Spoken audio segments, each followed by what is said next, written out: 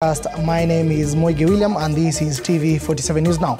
Now, starting off our broadcast, a High Court sitting in Malindi has allowed the prosecution of 14 days to carry out a mental health assessment on accused cultist Paul Mackenzie and 30 other co-accused persons before they stand trial for the murder of the victims of the Shakahola. Mackenzie and the co-accused had been arraigned today.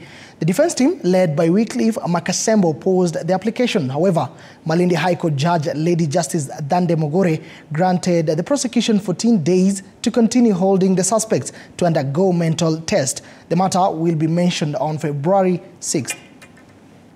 MP Dr. Mwana Mole.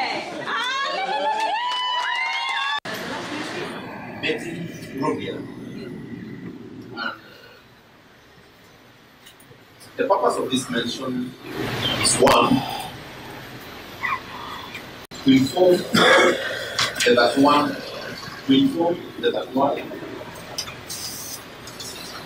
accused persons of the reasons of their arraignment in court today. And the reason is that they are charged with the offense of murder. 5 suspects who are supposed to be presented before different magistrates' courts starting tomorrow. Various offences including manslaughter, radicalization,